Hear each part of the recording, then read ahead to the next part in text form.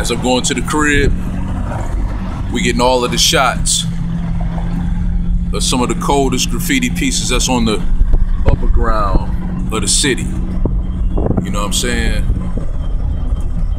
I might not be able to capture all of it, but there's some cold pieces out here. You know what I mean?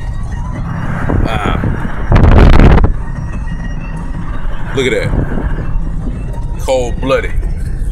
And see, the great debate is,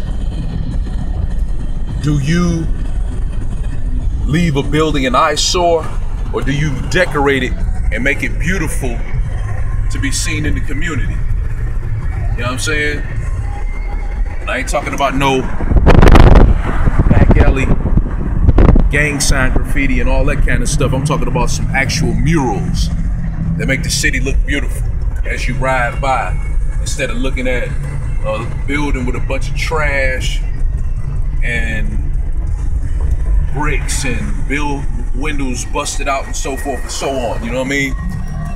So that's the question for the day.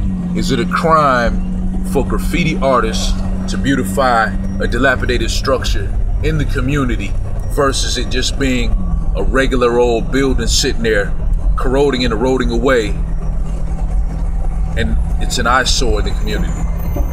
What's your thoughts?